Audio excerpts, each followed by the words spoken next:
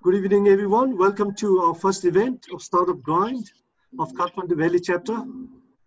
So it's basically a global startup community to educate, inspire, and connect entrepreneurs around the world. So now we are just focusing on Kathmandu and around Nepal so that we can connect the entrepreneurs from Nepal to Asia and all over the world. So this is our first event, so please accept our apologies in advance if there's technical glitches or if there's something wrong with the system, because this is the first time we are using this system as well. So today we are hosting Amun Thapa, who is the founder and CEO of Sastodeal. And as most of you already know about him, and most of you have used his services already now because of pandemic, everyone's starting to order online rather than going to the shop. So it's boom for the e-commerce. So Amun Thapa, who is also leading social venture like KaliCC.com and Anthropos, he's the co-founder as well. So I'll let Amun Thapa speak about his journey as an entrepreneur and how he started Sastodeal and the story of Sastodeal, because he'll be the best person to know than other people about his personal story. So Amun Thapa. Hi, Tenzing. Thank you so much for inviting me to this prestigious program, and congratulations on your first event here in Nepal, Tenzing. Just to talk about Sastodeal, it's Nepal's one of the leading local e-commerce companies. So we started way back in 2011. So, like when we started Sastodeal, the internet penetration in Nepal was just about 9%. So you can imagine, like we had to go through a lot of hardship, trying to educate the market, trying to convince the vendors to onboard the products, trying to educate the customers to buy and shop online. You can imagine even today there are skeptics out there, but back in 2011, like no one trusted online. No one even had an idea, because like even talking about if just 9% of the entire country had access to internet, so e-commerce was something that was an alien word to all of them, right? So we had a very humble beginning. So when I came back from US, one of the first incident that I had to personally go through was, like while trying to buy a pair of boots. I end up spending almost 7 to 8 hours in the market. Like Yeah. somebody tells you to go to New Road, someone tells you to go to Badbatini. Like so that night when I came back home, I realized, like, and a big question that I asked myself that very night was: is it just me, or is it's the entire country that's having to go through this? What if I have to buy another pair of shoes or a sock or a book, or like, so people end up spending like 5 6 hours just like that, like, so that's when I knew e-commerce was something that's desperately needed in a country like Nepal, especially that, like for all of us living in Kathmandu, we have a rather easy life. We have access to market and all of that, but imagine someone in a place like Surkhet or Rolpa or Solakumbu, they have no market at all, right? They have to climb down a hill or walk 3 4 hours to come to the nearest marketplace with limited SKUs. So, like then I knew e-commerce was needed, but the problem was I didn't come from an e-commerce background. So I am a student of consumer psychology and marketing. Yeah. So I immediately knew I had to hire someone or some company to get this done. So when I initially went out in the market trying to identify a web designing and coding company, like the quotation they gave me was almost 4 lakh, 5 lakhs, whereas what I had at the time was just 50,000 rupees.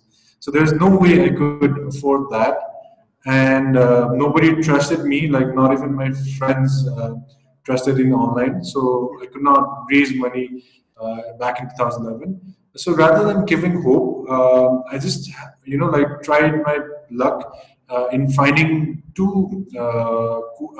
So these people are my co-founders today. So two individuals were good in website designing and coding. Yeah. So when I reached out to them, like literally what I told them was, look, this is the idea. This is what's going to happen 5 to 10 years down the road. This is what we need to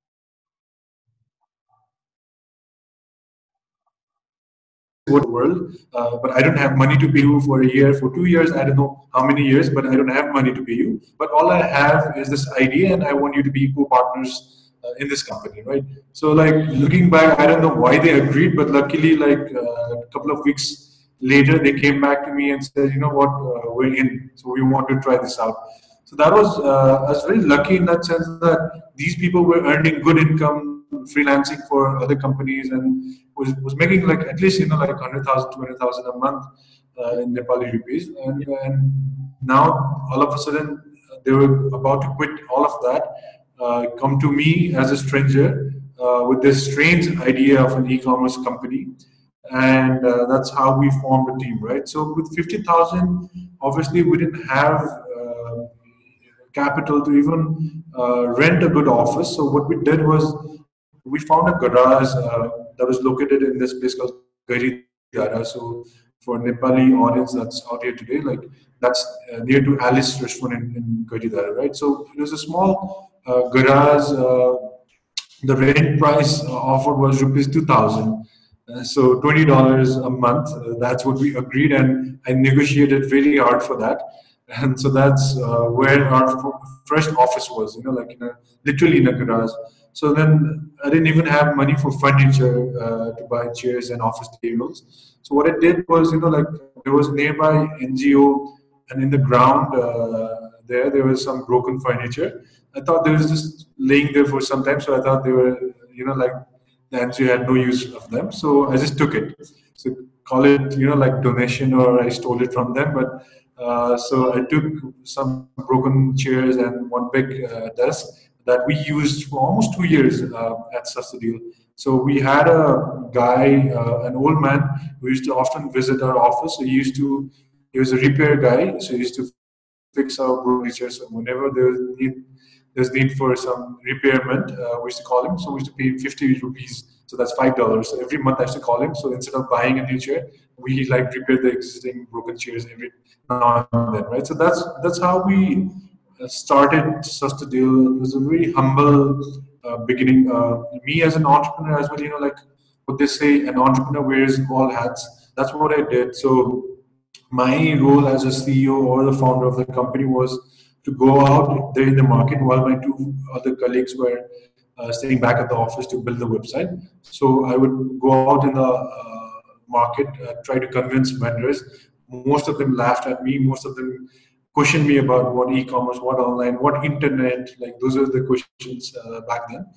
And then, like finally, if I had one or two deals, I'd come back, then take my camera, go back, take the photographs, write the content, and then upload it in the content. And if there's some orders, then I'd be the one to deliver it to the customers as well. So like, and then whenever there's an order through the phone or social media or the website, as the one who entertained the phone calls as well.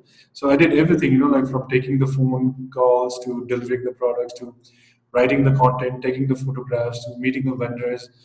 So everything, like that's how we started Sastodeal as a three-man company, like, and then luck had by our side. So the industry was booming. The company was growing very, very fast. So in no time, like 3 people became 30, and that's how we grew very, very fast. And I think on third year, we finally moved out of that office space. But I still, like visit that place whenever I feel I need that energy or, like the purpose to remind me why we started. So I usually go there, and then office place, the garage is still intact. It's right next to Alice, and then it's still painted in my Sastodeal brand colors. That's teal and purple, so you can still feel Sastodeal whenever you go there. Like so that's how we started Tenzing, like in 2011.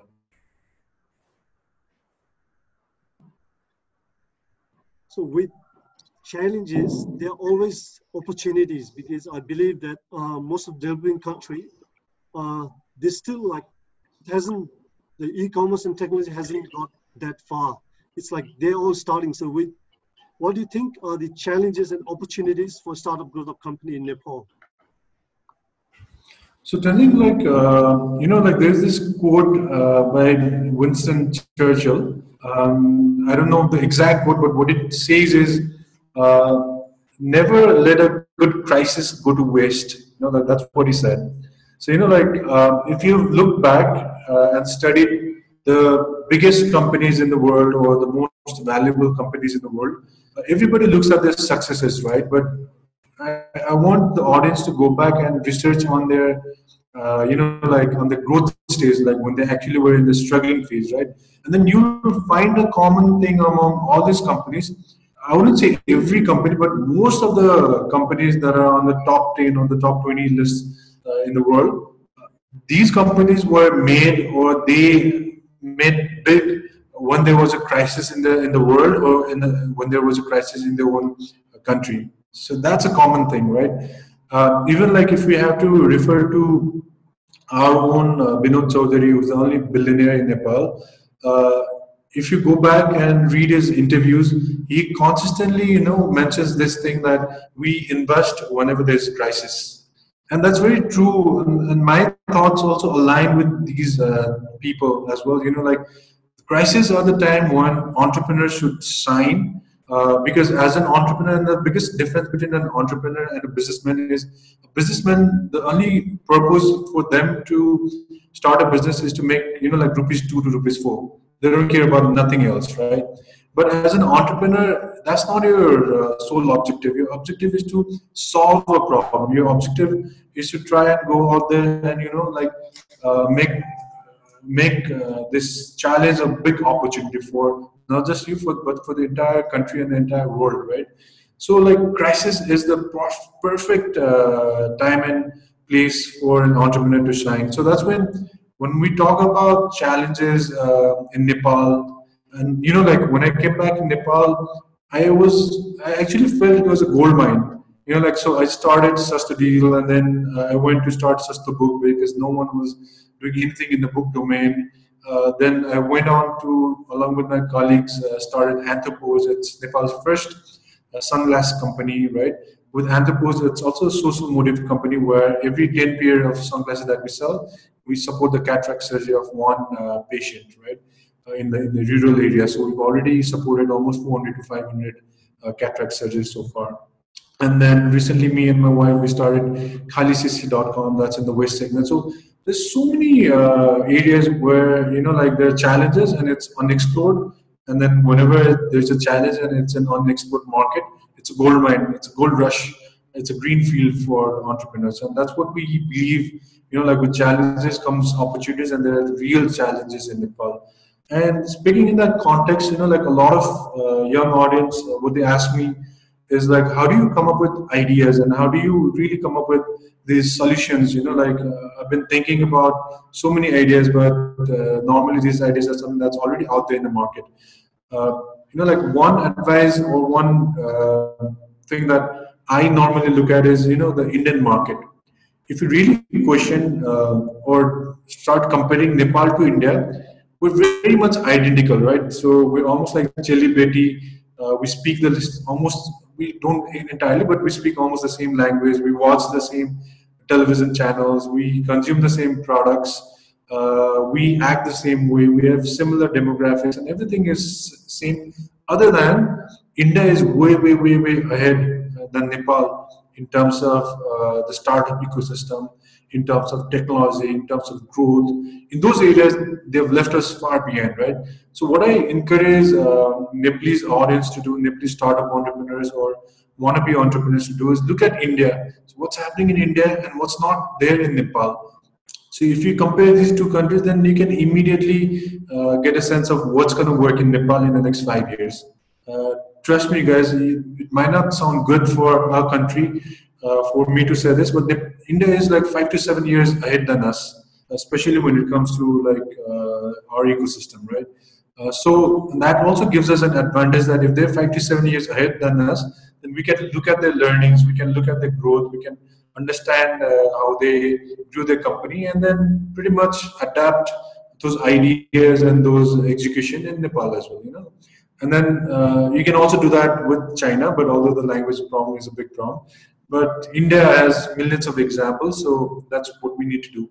And the third point here would be, Tanjung, like Nepal desperately needs a local example. And like at Sastodeal, we are trying to be that example because, like for lots of audience that we have here, like I understand most of them are youths, and then it's a common thing that in every household they're trying to send off their children to Australia, UK, or US, right? And that's not wrong. Like I also went to US, I got that exposure, and I came back. I'm not saying that's wrong, but why that's happening is because for the parents, it's like they've not seen any example in Nepal, or even for the children to defend themselves. Like, okay, I'm not going to go to Australia because I've seen this company do good in Nepal. I'm going to follow their path, and I can also do that. So they don't have that confidence because they have not seen that example, right? So Nepal, trust me, guys. We've always been using Mount Everest, Gautam Buddha as our example, and we feel very proud. But like these are Mount Everest is a natural, God-gifted thing. There's nothing that we did to have Mount Everest, and same to do with Gautam Buddha, right? So what is that we're doing today that we should be really proud of? Give me one example that, as a Nepali, we're really proud of. If you talk about Mount Everest, Buddha, and Gurkha, these are things of the past. Like I'm talking about today, like in the past 10 years or 20 years, what is something that we're proud of? Nothing, right? So this is something that we desperately need in Nepal. Some good examples, some good, like companies that people can refer to, so that folks out there in the US or Australia or UK, they feel they want to come back home, seeing that yes, there are opportunities in Nepal. So and so companies, they've done it, so I also want to do it. And even for people staying in Nepal, they can tell their parents that these companies have done it, I can also do it. So we need those examples, so those are also opportunities that we're talking to, and there are immense opportunities in Nepal. You can be an example to millions of youths out there, and that's what we should all be trying to do, Tenzin. Yeah, that's very inspiring. It's like most Nepalese people, they love to complain like, oh, Nepal doesn't have this, there's lack of regulations, political instability and everything. So they tend to go a little bit back and says like, oh, there's nothing in Nepal. It's better to go Australia, United States, or foreign country to study and work there. But you came back yourself from the United States to Nepal because you saw opportunities in their challenges. But as you know, to be an entrepreneur is not easy. It's easy to be an employee because you just go work, get your salary, do what your boss says you to do. But as an entrepreneur, there's always so much challenges. There's lots of things that goes behind. Because what we see is like, oh, Sastodeal, it's one of the successful e-commerce company, but we don't see what goes on behind. So I just want to go a bit more into your personal life to see like how you prepare yourself as an entrepreneur and what are the habits that you do, because there's lots of challenges involved. You have to sacrifice a lot of things. There's lots of stress involved, and there's lots of people who's going to say it's not going to work. So how do you manage that stress, and how do you cope up with your personal life balance with your Sastodeal, managing Sastodeal? So, telling and rightly put,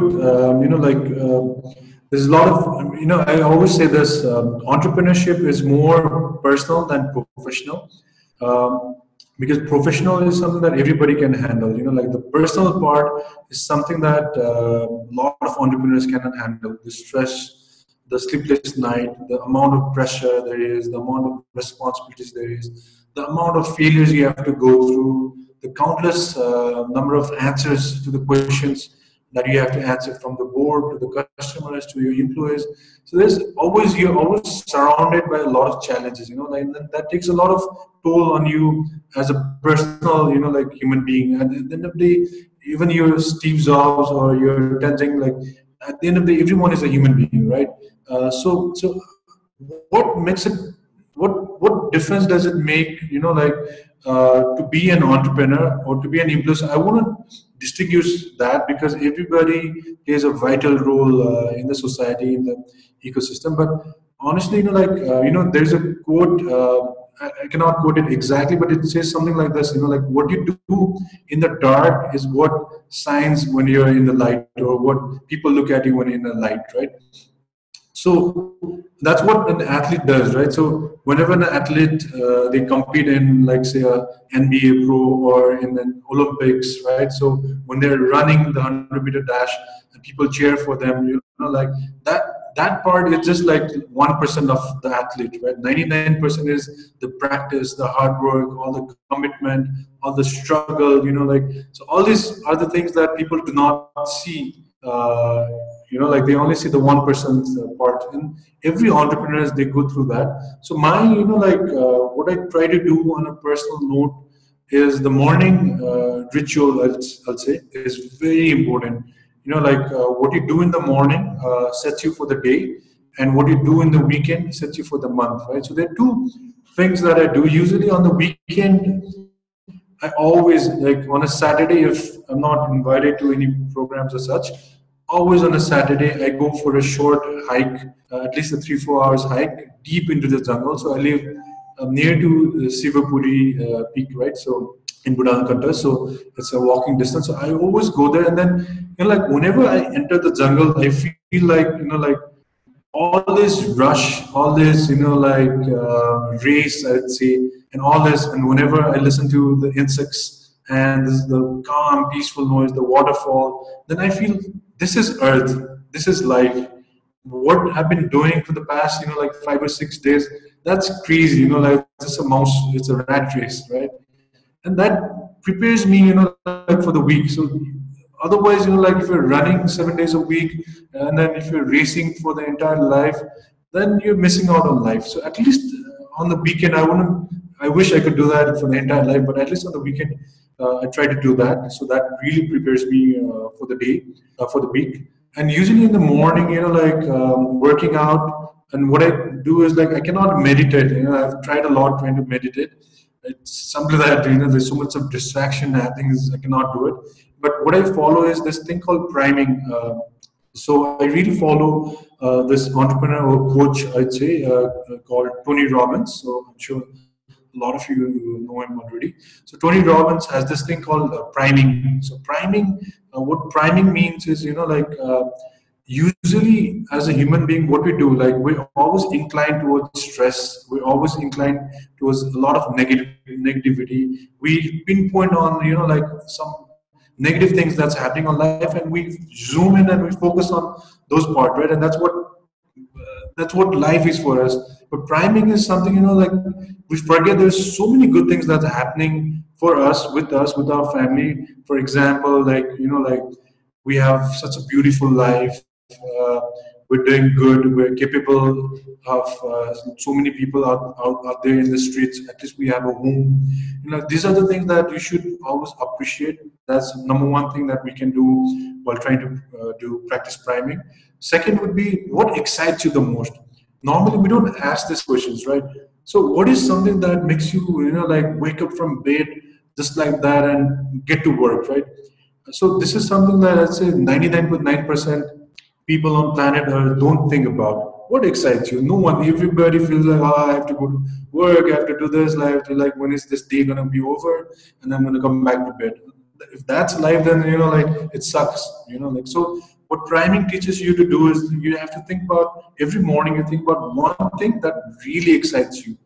So, for example, if for Sastodeal we're launching a new product, or we're about to launch a Dasi campaign, and it's a big campaign for us, and then I think about that, right? So after, and I think about the end, like the successful campaign that's going to happen, and then that really excites me. Or like recently, up until Flipkart partnership was announced, I was very excited. Like Flipkart is going to come to Nepal. We're going to partner with Flipkart and Walmart. And then that kept me excited. So every morning I have to think about it. So priming is very important. Like to appreciate what you have in life, to think about what are some of the most exciting things in your life, and you just do it for 5 minutes, and it energizes you. Like then 6 o'clock in the morning, you feel like you want to take on whatever comes throughout the day, and it really like sets you for the day, and then you have to work out to keep. So like I usually divide my life in 4 quadrants. So it's personal, spiritual, and professional and mental, right? So like professional is everything to do with work, and that's not everything in life. Like, and mental is something like with priming and everything, you also have to exercise your brain, you have to prepare your brain. Spiritual is something like a lot of times we forget. It's not just about God and trying to like stay connected with God. It's also about community. What are you doing for the community that you feel good? Everything should not be about you. Like so recently, and I also wrote this on Five Things SD, which I usually write on Fridays. So in Five Things SD, I mentioned this morning, about a project that I'm working on called the Pasupatinath project. So what I came to know is, like, like for a lot of Nepalese, especially in the rural communities, their dying wish, for a lot of elderly, their dying wish is to, like, before they die, at least once, like, they want to visit Pashupatinath, right? That's what their dying wish. But a lot of people cannot make it to Kathmandu because they don't have someone to take them there, or they don't have the resources or the capital. These are simple things, right? So that's when I said I'm going to do this project as a side project, and it's something that can be easily done. Even if I help like 500 people a year and to get them to visit Pashupatinath, then that's something that did good. And that's too, and I'm being selfish here, trying to like fulfill my spiritual side. So it's not always about professional, like Flipkart, Walmart, 100 crore revenue, this, that. It should not always be professional. Like you have to take care of your mental, you have to take care of your spiritual, you have to take care of your health, like, so you have to always divide life in four quadrants, right? So morning ritual and all of this are very important. And at the end of the day, like the list is so long, but just to cut it short, like learning is something that we tend to forget after the academics is done. And we believe, like after our BBA or our masters, like we're done for life. But no, life is learning. Like the metaphor for life is learning. You have to always learn. No one individual can learn so much that they're done. Like especially if you are an entrepreneur, or if you want to be a successful entrepreneur, then you, as an entrepreneur, you are a natural leader, right? So to lead, you should be able to guide people properly, and to do that, you should be able to have that wisdom to guide. So for that, like what you do in the dark, this is something that what I do in the dark. Regardless of how busy the schedule is, I always find at least a couple of hours a day to make sure to read books, to read articles, to research about people. So learning should not always be about reading books, right? So there's so many books that I read, but it should also be about researching. Like, so like a lot of time, what I do is I look at all these entrepreneurs, and like what I said, what we know about these entrepreneurs are things in the superficial level, right? We see their successes, but how many times have we really made that effort to learn about their hardship? So we talk about Richard Branson, right? Talk about Steve Jobs. We talk about all these people, right? Elon Musk and all. But when was the last time we actually tried to study what Elon Musk did while trying to, like start his companies? What Steve Jobs did when he was trying to struggle, or when he was kicked out of his own company? What he actually did in those moments, right? So I think in that we find learning. Like a lot of times I try to read biography because like history is there. Like there's so much of history that we can learn from, and all these great people, from Winston Churchill to Mahatma Gandhi to anyone you name it, to any entrepreneurs, they've been through that. What you're trying to do, they've already done it. So when you read about those people, then at a time when in your own life you feel like, okay, this is what I'm facing. This was what this guy also did back in 1900s or back in 1800s. So this is exactly how he responded to it. So I should also, like go the same path. Or if he did it, or if she did it, like I can also do it. So that's how you learn a lot from biographies and all that. And obviously there's technical books and all. So like these, like learning the quadrant, the morning ritual, the priming, and the hardship, like at the end of the day, you have to put in 12 to 14 hours every day. That's no successful people, you name it, like unless they have inherited from their parents and grandparents, but no successful people have done it without working hard. These are the hardest working people. All the successful entrepreneurs you've seen, these are the hardest working people. And by working hard, really mean working hard. Like you have to put in like consistently, like I'm not just talking about one day or 1 week or 1 month, consistently for 10 years or 20 years, you have to put in your heart and soul and your sweat and everything to whatever you're trying to work. And then, like if you can manage all of this, then definitely, like whatever you're doing, it's definitely going to be successful. Thanks for your sharing your personal story. I just want to ask a question in regards to like, as you said, like learning is a lifelong journey. It does not end when you get your bachelor or master's degree. You might be reading lots of books. Is there any books that you think might be helpful for entrepreneurs that really inspire you? Yeah, so I think a lot of books. I think book. I mean, it depends from people to people, but like I said, biographies are usually helpful. So in my own domain, I've read multiple times about Amazon's or Jeff Bezos' biography, Alibaba's biography, and there's this book I really like. It's named Hard Things About Hard Things. So the book, like a lot of books, they talk about fancy things about starting a company and doing this and that. But Hard Things About Hard Things, it talks about the most difficult part of being an entrepreneur, right? For example, a chapter in the book is dedicated towards how do you fire your best friend. So imagine, like you've started this company with the best friend, and that's what usually happens. But down the road, you realize he or she is not good enough for the role, right? And then there's someone better in that role. So how do you tell your best friend that you're fired? So there's a book dedicated for. So it's about hard things, right? The toughest decision an entrepreneur has to make, because as an entrepreneur, you're always making the toughest decision, because there are managers below you, and then below the managers there are the officers, and below the officers there are representatives, right? So whenever there's a problem, it usually goes up the ladder, right? So usually it's the managers who try to answer or tackle the problem, but if they cannot, they pass it up, and they can pass it up. And then when the problem comes to us as a CEO or as a founder, as the management in company, these are the problems that usually no one else in the company has had tackled it, or had like had the solutions for it. So then every day all these problems are being thrown at you, the problems that are the hardest out there. So then you have to make those choices. So how do you do that? So I really like this book, Hard Things About Hard Things. Another book I'd definitely recommend a lot of people to read would be Blitz Scaling. So that's by Reid Hoffman. So he's a co-founder of LinkedIn. So blitzscaling is about, so there is a quote from the book, and, like, I cannot exactly say the quote, but it says something like, if you're an entrepreneur, like when you're jumping off the cliff, that's when you build an aeroplane. So, like do not, as an entrepreneur, you do not have time to sit and build an aeroplane.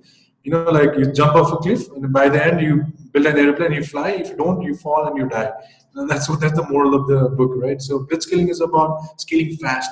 So especially if you're in a technology company, you don't have 50 years to build a company, to grow your company. You're not Dabur.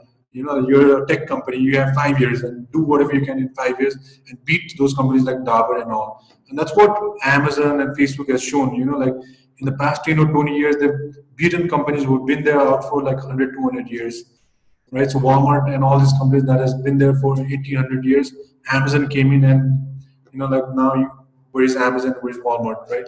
So that's what blitzscaling is all about. So I really recommend blitzscaling, Hard Things About Hard Things, any biography that you can read, political, like I have a book that's on the, like I'm not a big fan of Modi, but anyway, he's won election in a country like India, right? So that's the biggest democratic nation out there. And it's fun to read, and it's a good learning experience to read about how Modi won that election, right? So to read, just read whatever you can grab on, and I usually try to avoid self-help books. Those are ridiculous, like I don't like self-help books, but really like to pick on these books that are written by entrepreneurs themselves, so that they talk about their own experiences. So always good to learn from someone else's experiences. As you know, the technology is changing rapidly. The regulations are changing. Everything around the world is going digital, and everything is going pretty quick. What do you see happening next 5-10 years in startup ecosystem? Oh, that's a really good question, Tenzing. Like if we think about this, right? 5, 10 years or 20 years, that's a long time. We usually take 5, 10 years as granted, like 5, 10 years, 15 years. But 25, 10 years or 20 years, like if you look at these companies, for example, Amazon or Facebook, 15 years back, there was no Facebook. None, right? 20 years back, like Amazon was just starting out, Google was just starting out, right? So in 20 years or 15 years, these companies, they've changed the entire world from, like our own culture to behavior to technology to impact to, these people, I mean, these companies in the past 10 or 15 years, or today, like Netflix and all this, they've changed the entire world in the past 10 or 15 years. So when we think about the next 10 or 15 years, it's going to be even more fast. The changes are going to be even more fast. The tech companies are going to disrupt the world. And now it won't take 20 years. It'll just take 2 years. It'll just take 5 years. So that's when I recommend a lot of tech companies to think about blitzscaling. So don't think about in 10 years I'm going to do this. Talk about what are you going to do in the next 10 months, right? So what other companies can achieve in the 10 years, you should achieve in 10 months. That's what we should really be going for. So in that context, and that's the attitude of any technology companies, especially out there in China or US or India in particular, right? These companies are trying to grow very, very, very fast and disrupt whatever it is. So there's going to be a lot of changes in a lot of areas. Especially AI will disrupt everything. I'm sorry if there are any accountants here. Like in the next 10 years, AI will replace all the accountants in the world. There's no need for accountants, right? That's going to happen. AI will disrupt, but it will also create more opportunities for new kind of jobs. So that's also going to happen. Okay, it's not that they're going to replace human beings. So AI will disrupt the world. Definitely, like in terms of agriculture, in terms of space. So there's a lot of now. We're going back to 1960s when there's a space race, right? So everybody is trying to go to the moon to mine resources. Not about reaching the moon. They want to mine, like the resources that's out there in the moon. SpaceX is after the entire space. So recently, if you've been following, Elon Musk, he launched this first kind of internet satellite. So he tweeted from, like the satellite. So what he's going to do is, like the satellite is going to throw out fast internet to the entire world. So that's going to definitely change. So when the entire world has access to fast internet, it'll change a lot of areas, right? In terms of health and everything, like doctors today in a lot of leading countries, they don't even have to go to the hospital. They can perform surgeries while people are in an ambulance to the hospital. In the ambulance itself, they can operate the patients, right? To save a lot of lives. So these are definitely going to change. In terms of our own, like in Nepal, a lot of areas like tourism, agriculture, food, and all, like so technology will have a drastic impact because Nepal in all of these sectors is 50 to 100 years behind. Like none of the technology has really been used in all of these areas.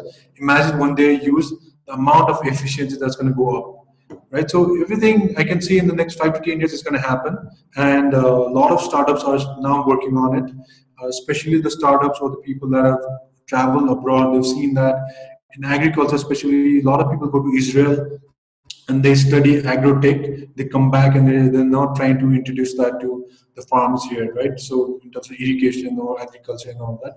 So a lot of traditional industries are going to be disrupted. For example, also with Khali Sisi, the waste industry, so the boring waste industry that's been there for almost 100 years in the same fashion, right? So with Khali Sisi, we're trying to disrupt that through technology. So let's all just see about or talk about the global impact. Locally, we're going to have a lot of impact as well in terms of technology, and that's what excites me the most. Like what's going to happen in the next 5 to 10 years, and going back to learning. That's when an entrepreneur should always be ahead in the game. So all of these changes are happening so fast. You cannot be a follower. You cannot, like when the technology is introduced, you cannot be a follower and say, oh, wow, look at that startup or look at that technology. Why aren't you the one to introduce that in Nepal? A, because you do not have a clue that was there, and B, you're not forecasting, like what's going to happen in the next 5 to 10 years. A lot of people look at what's happening today. A lot of people jumped into e-commerce recently, seeing what Daraz, Alibaba, or Sastodeal is doing in the market, right? But like none of them had this vision back in 2011. So now when people are jumping into e-commerce, I'm already seeing like 10 years ahead, like what's going to be the next disruptive technology, right? So you should always be looking at 10 years ahead. Don't look at what's happening now, right? If you're looking at now, then you're jumping into a red ocean that's already filled with competitors, a lot of sharks. Like try to get into a blue ocean, and the only way to get to a blue ocean is like you read a lot, you follow what's happening in the world very closely, very passionately, not just for the sake of doing it. You follow them really closely, and then you have that guts. Like at the end of the day, you need that guts. A lot of people, there are a lot of naysayers, and there's another quote for that: ignore the naysayers. When the naysayers are loud, turn up the music. Like when they keep on like telling you no, no, no, no, no, then that's when you go out there and show them like, okay, fine, this is what I'm going to do. And that's what I did. Like back in 2011, when majority of the people, even including my friends, when they said you cannot do this is ridiculous, you're a stupid guy, that's when I said I'm going to go out there and prove them wrong. That's what I did. So when the naysayers are loud, turn up the music. So like there's a lot of exciting things out there, but look into the horizon 5 to 10 years down the line. That is a must if you want to be a successful entrepreneur. Yeah, good to know that. Yeah, as you know, like the technology disruption is going to change the world. You have to adopt, or you might be left behind. So you have no options. And uh, what I've seen recently in Nepal is lots of young entrepreneurs. They want to stay in Nepal and want to do something, like they want to start their own business rather than going overseas. Like during our time, most of the people after finish their high school, they want to go to Australia, United States, or UK or other country to study. But now I've seen lots of friends saying like, oh, there's lots of opportunities here. Maybe they're looking at the example of Sastodeal or Total and say like, oh, they have done it. Why can't we do it? So what advice do you have for those young entrepreneurs, or the one who wants to be an entrepreneur after they finish their high school or graduate? So Tanjin, I think what's lagging in Nepal is thinking big. Obviously, Nepal being a landlocked country, and going back to what I said, like there aren't many examples out there to refer to, and people have not seen that. Like when reading in a textbook, we study case studies about companies that's abroad. We talk about Walmart and Facebook and Google and whatnot, but there's not even a single case study on a local Nepali company, right? So that's when when that limits everyone to think big. So they cannot really do that. Whereas if you look at Indian people, if you look at any foreigners, they're always thinking big. They're always they're talking about big things. They're talking about big numbers.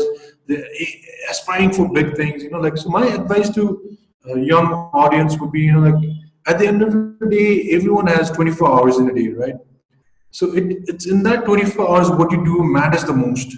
Because everyone, like be it Steve Jobs, Elon Musk, or you, or a Nepali young entrepreneur, that's 20. No one's going to get 25 hours, right? Everyone's going to get 24 hours. So in that 24 hours, if you're just thinking about starting a shop, a local shop, and not thinking about going to Mars. Okay, so I'm not even talking about you have to think about going to Mars, but look at how these smart entrepreneurs are doing. They going after big dreams because they know they have limited time on planet Earth, and in that time they have to go after big things. Otherwise, it's useless. Like what are you doing?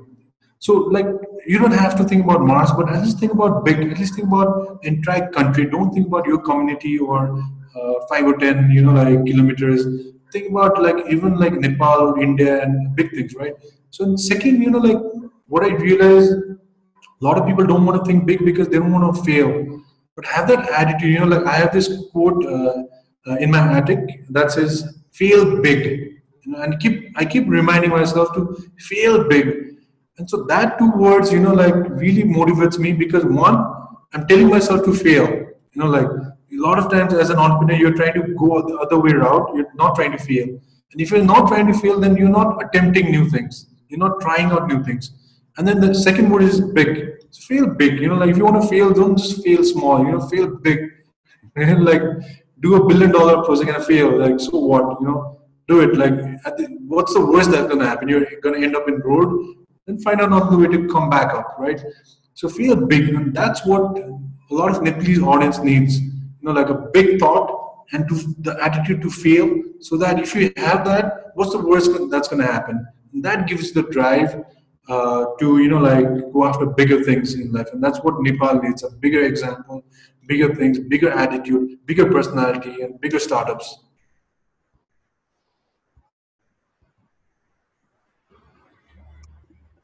Thanks for your encouraging story.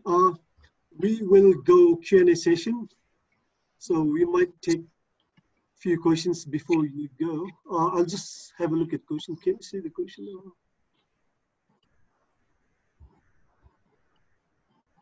So we have a question. Please try to make your question a little bit shorter so that it's easier to put. The Anil Thapa says, I'm starting an online business e-commerce. What are its scope and how does this business work? Please share us the details. So how do you think the e-commerce business works and what are the scope? Considering there's already few players in market. So Anil, my advice to you would be, a friend once asked me not a long time back, how much capital does it take to start an e-commerce company? And then my answer was, you can even do it in less than ₹1,000, and you cannot even do it in more than 10 crores. The industry has become so big that you now really have to focus what you really want to go after. For companies like Sastodeal and Daraz, we've managed to build a company and a brand name and millions of followers and thousands of vendors, work on technology that takes millions and millions of dollars of investment. To be very honest, I'm not trying to discourage you here. I'm just trying to be honest.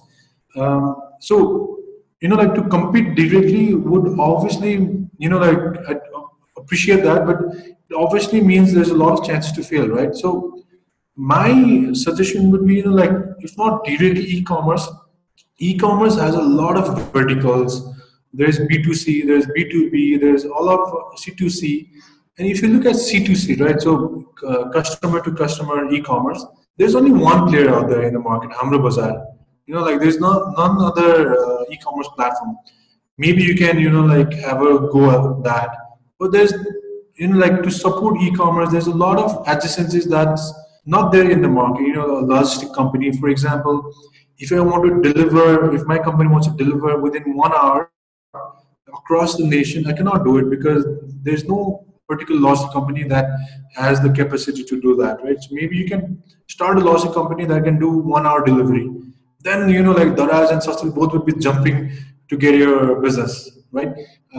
Maybe other verticals around to support e-commerce businesses. But if you want to directly come to this industry, there are already so many players out there with big investment, big capital. So unless you have that in mind that yes, I'm going to compete in terms of technology, capital, resources, and all of that, because you're already 10 years behind. So Sastodeal started almost 9 years back, so we have a 9 years lead in the market.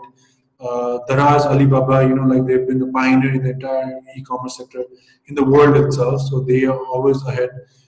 So when you're competing with these two companies in particular, you're always behind. So what's your plan to catch up? Unless you have that plan in mind, then I wouldn't advise you to straight away start an e-commerce company, but you can start companies to support those functions or an e-commerce vertical that's not there. Or maybe even you can even think of a niche, if you want to really go give it a try, a niche e-commerce focusing on just a particular segment, right? So for example, in India, there's this company called Paperfry, which is doing so good, but they're only focusing on furniture, right? So as an e-commerce platform, we cannot do everything. Our expertise doesn't lie in every category. So we do have furniture, but Paperfry, they have the best furniture. They know how to do the installments. Their salespeople are trained towards that. So you can focus on niche segments as well. That's also a possibility.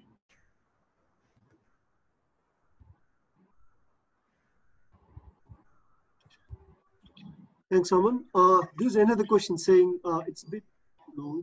It says the conversation is centered around Western ideas of entrepreneurship, but we live in a different socio-cultural context with different set of values and tradition. How does our shared narrative shape entrepreneurship? So I think, so that's what I was also referring to. Nepal does not have local examples. So we need to have that example. So hoping to see Sastodeal in the next 5 years, we become that example for a lot of new startups, right? So I was referring to India, right? So let's not even look at US companies or Silicon Valley companies. Let's look at Indian startups. All these companies that are out there that have done good in India. So going back to my earlier statement, India and Nepal were so close to each other. We think alike. We use the same products. We behave the same way. We have the same markets. The same behavior in terms of all generations, right? So if something is working in India, it should definitely work in Nepal. So if you look at Indian startup and how they've evolved and how they've managed to raise funds and execute their businesses and compete in global markets, and that's the same way that we can also do. Second, like in technology companies, there's no border. The biggest disadvantage for a country like Nepal is we're a landlocked country, right?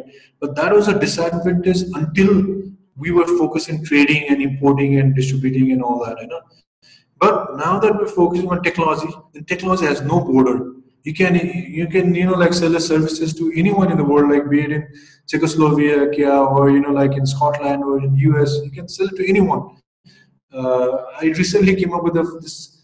I don't know. I don't know if it's a viable app or what, but it's a Jyotish app that a lot of US people has been using. And that's a Nepali app.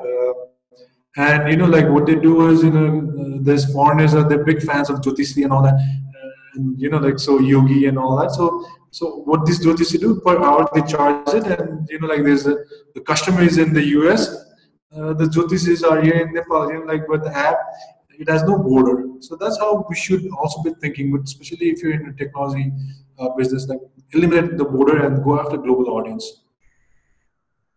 Thank you, Amun. The other question centers around employees. So it's like, what are the role of employees in startup, and how do you see the contribution of employees during your startup days? How do you select the employees when you start up? So I think, to be very honest, your employees are the ones that makes your company or breaks your company. How you treat your employees, that's exactly how they're going to treat your customers as well, right?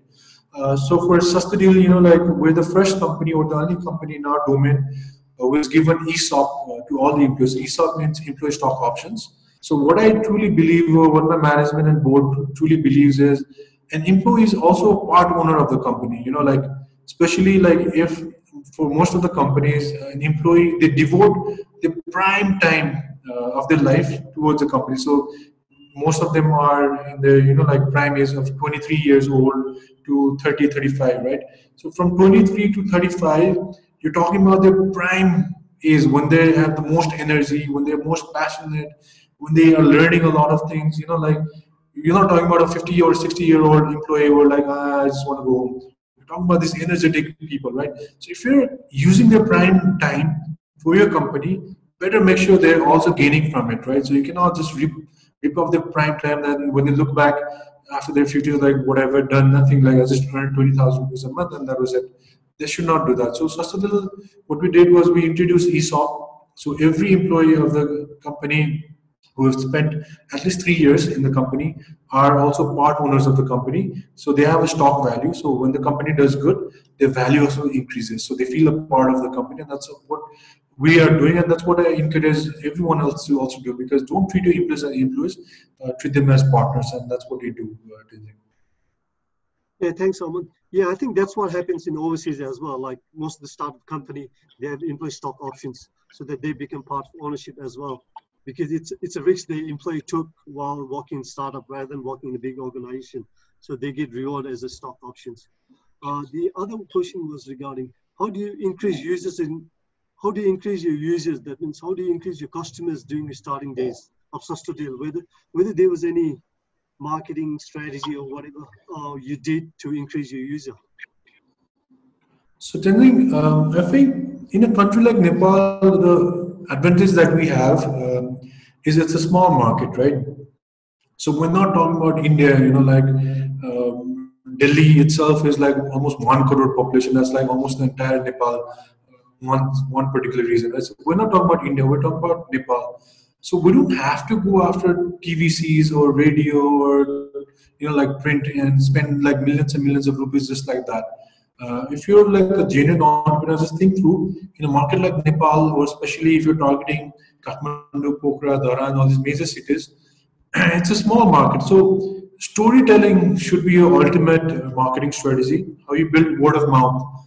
that's what you should be doing. Like if you look back in all of these popular startups, like if you're talking about Sastodeal, or Daraz, or Tootol, or Patao, all these companies are doing, like, or all these other companies like Food Mario, Food Mandu, all these companies are, what they're doing the most is they're trying to create word of mouth, so that, like, you tell your friends or your family, hey, have you seen this in this company, or is this company is doing this, or whatnot. So, and then, like, I understand when Tuto was introduced in Nepal, I heard it through a friend, and I can understand, I can imagine you've also heard it through somebody else's, like, instead of an advertisement, right? So have you heard of this company called Tutol? You can do this, right? So you need to create that atmosphere, or that kind of services that people can talk about, or some kind of campaigns that, like, people instantly talk about. For example, when Khali Sisi came into the picture, and trust me, like, Khali Sisi has almost near to zero marketing budget,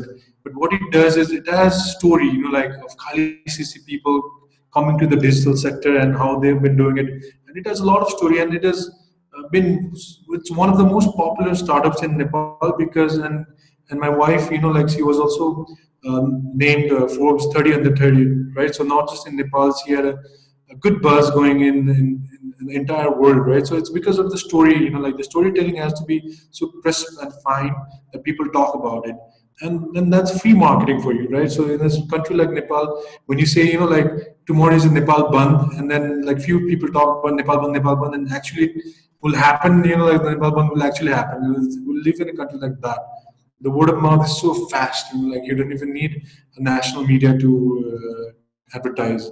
That's what you should be focusing, especially as a startup. Thank you. And the next question is from Arjun. It just says, what are the major administrative and legal issues you are facing as an e-commerce company, and what do you used to see change regarding the same?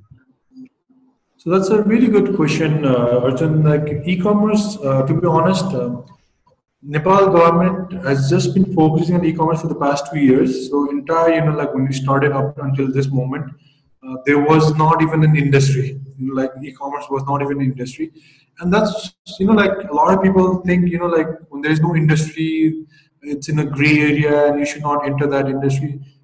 That's wrong. Like, when there is a gray area, that's when you should enter the industry, because then you're a free bird, right? So as long as you're ethical and morally correct, you can do whatever you want, and you'll see later what the government will come after you or not, right? But today, e-commerce is one of the most regulated industries, especially, like, since there's a lot of hacks that's happening. So we understand we're responsible for millions of people's data, personal information, their home addresses, to everything, like, what they're buying, what. So now the government has understood, and then the transactions has also gone up. So, like 3-4 years back, it was a small industry, but today we're talking about billions and billions of rupees floated in the market in e-commerce segment, right? So now the industry regulation has become very strict. So what Nepal government has done is they have a national e-commerce strategy. So I was also part of the strategy committee. So we've drafted the strategy, and we are one of few countries in the entire world we have a national strategy for e-commerce. So not a lot of countries have that. Like, what it means is the country wants to drive e-commerce, so it has a national strategy in terms of logistics, payment, internet connectivity, data, and all that. So in that strategy, it's easily available in public domain as well. So then you can read about it. So it talks about how e-commerce should come up, and especially focusing in terms of SMEs. Like, we truly believe, and the government also believes, that SMEs are the ones that are left behind in the digital age, right? So almost there's so many thousands of SMEs that can contribute almost 30 to 40% of national GDP.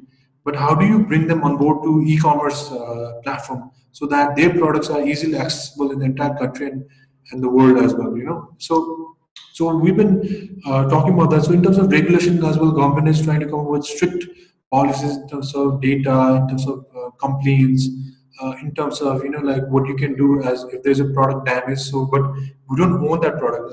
Vendor does, right? So who's responsible? Customer is buying from you, but somebody else is selling on your platform, right? So how does that work? So there's a lot of harsh regulations that's coming up, which is good for the industry, I'd say. And I'm sure, like, as the industry becomes bigger and bigger, and what we've been also witnessing happening in India, the e-commerce industry is one industry that's going to be heavily regulated. It's one of the most regulated industry, and that's what I'm expecting in Nepal as well. Thank you. Hope that answers your question. It says, I don't know, it's a bit personal, but it says, can you name some of your ex-employees and the contribution for Sastodeal? So if you don't feel comfortable, then I can move on to next one. Yeah, let's move on. Because there's too many employees. It says, the Prasant Kumar says, how to form a good team, find a partner, someone who you can walk and trust openly. Because I think that's a challenge. That's a really, really good question, because I mentor a lot of startups in Nepal, Tenzing, and sadly, there were so many good startups. I could tell immediately that this startup is going to be, in the top of the industries. It's going to challenge all these giants that are in the industry. But what happened over the years was, whenever you're starting a startup and then you have a team, right? So, and then in the first initial phase, for the first 3 to 6 months or 12 months, everyone is excited and everyone is so eager to take the company forward. But soon what you realize is, in the 12th month or the next year, you're not earning anything, you don't have any money in your pocket.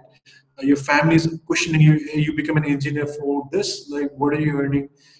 Go and get some job and all that, So there's so much of pressure, and especially pressure to go abroad, parents are always trying to kick their children out of the houses to go to Australia or UK or US, right? So there's already so much of pressure, and you're not earning anything, your startup is not taking off. And that's when the team breaks. Right? That's when your 4-member team or a 5-member team, then everybody starts leaving you, like, okay, this is too much for me, I cannot do it. My family needs my support in terms of finances and all that. And I completely understand, people have their own reasonings, and it's okay as well. So that's when the company breaks, and then you as a founder, or you as the idea initiator, or the most passionate individual in the company, you're left alone, and then you too say, okay, fuck it, I'm gonna also take a job and forget about my startup. That's what happens to a lot of startups. When they reach the breaking point and they break. So when you're now that you know this, when you're starting and then forming a startup team, you should always look at their attitude, their background. What they're gonna do when when the company is in the most challenging of times. Are they gonna stay ethical? Are they gonna work it out? Because trust me, in Sastodeal, we've been through breaking times, like 100 times, so many times, I don't know what to do next. I could not sleep the entire night. But every time my team has come together and said, you know what, we're gonna do this together. Like, you're not alone. So I'm gonna do this. You're gonna do this. You're gonna do this. We're gonna take it forward. So then we've always managed to come through, and that's the confidence that I have as a founder in my team, that regardless of the challenges and the opportunities or whatever it is, or whenever Alibaba came to the market with all their fancy technology and all the big capital, I knew, the only confidence that I had was in my team. Like, regardless of anything, if Alibaba comes or Amazon comes or what comes, my team is there, and then this team can pull it through. And that's what happened as well. So right now we're fighting Alibaba, and then it's because of the team. So we've stayed through, all these years through hard times, and there are harder times, I know, down the road, and I know this team will stick through. So whenever you're looking for a founding team, that's what you need to look at. Like, is this team is going to stay through difficult times? Because if you're judging a team from the exciting time when you're starting a company, everyone is passionate and everyone is staying late hours, then that's a wrong time to judge your team. So just think through how they're going to react when you're facing the most difficult times in a startup. I think we might have one last question that says, why are Nepalis in foreign countries having trouble buying from Nepali online sellers? I don't think whether that works. It says, why Nepalis in foreign country having trouble buying from Nepali online sellers? So I think he's talking about export. So that is something we need to work it out. I'm also trying to work out from this deal with Flipkart. So what I'm trying to do is, like Nepali, all these local regions, especially in the rural companies, they have their own unique products, right? So if you go to mountain, they have mountain yak, mountain honey. Like if you go to Tarai, they have their own spices and everything that people in the world will crave for. But but right now the sellers, they don't have a marketplace to sell those products. They don't have the channel, right? So like I said, like a lot of these problems are there because no one has addressed those problems. It's funny to say, like Sastodeal is trying to now, like become the platform to make that happen. So there's a billion population in India. So how do I, like export these products in India through Flipkart channel? So I'm trying to make that happen. But questioning, like what happened in the last 50 years, no one actually tried to address this. Nepal has always been an importing nation, which was the easiest thing to do. Like we don't have to have this, we import. We don't have this, we import. But how about exporting? Like so. But the question is rightly addressed. It's because there's a lack of marketplaces like ours. There's lack of effort from entrepreneurs like ours.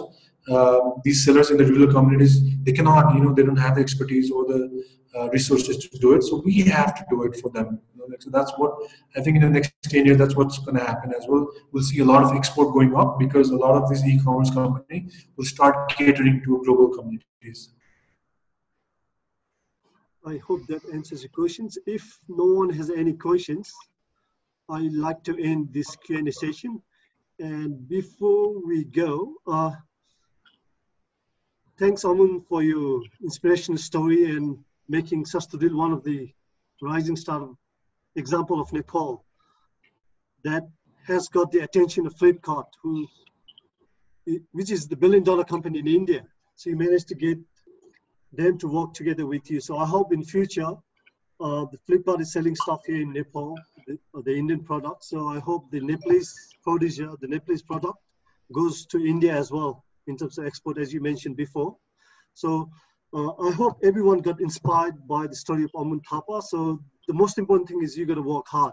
There will be challenges, and that's when most people give up. When they come hard time, they give up at the time when they're supposed to stay still and move forward, because that's the time that determines whether most of the startup goes down or it continues, becomes successful like Sastodeal and the other e-commerce startup here.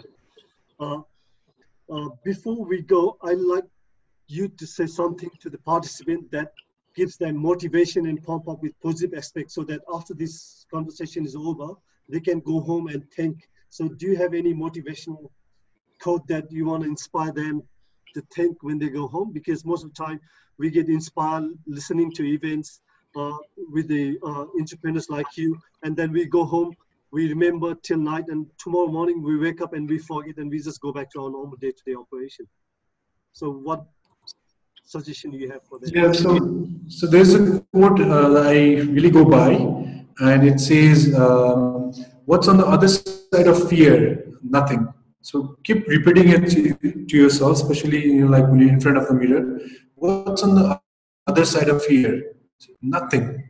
Like a lot of times we don't do or we don't go after our big dreams because we fear a lot of things, right? Ask these things and keep repeating it to yourself. What's on the other side of the fear? Nothing. There's nothing to worry about. There's nothing to fear, right? So go after your big dreams, man. There's nothing to fear.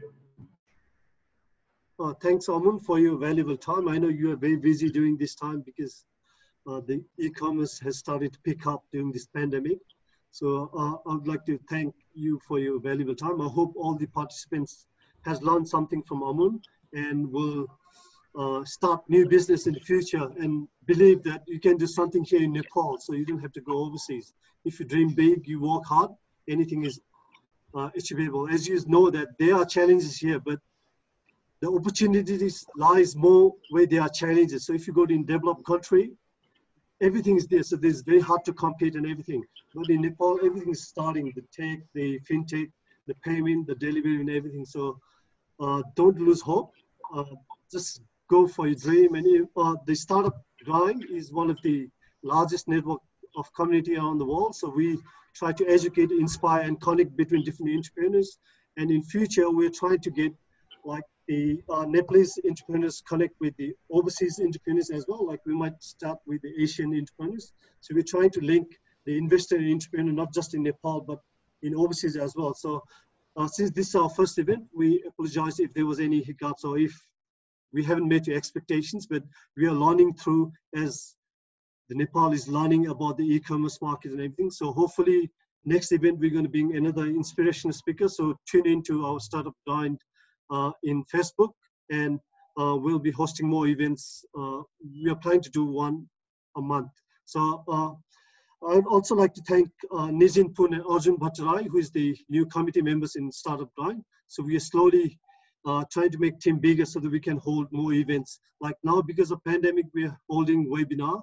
Like Zoom is popular now. So in future, we're trying to host the event that will be more like in physical location, so you can have face-to-face conversation with the speakers and everyone. So thank you very much. With that, I'd like to thank Amun Thapa once again very much, and I wish you all the success for the future. I believe Sastodeal can come ahead and beat Daraz and be #1 in Nepal, because this is the Nepali company, Sastodeal company with the foreigners one. So I wish you all the best. So good night, everyone. Thanks for tuning in. Goodbye.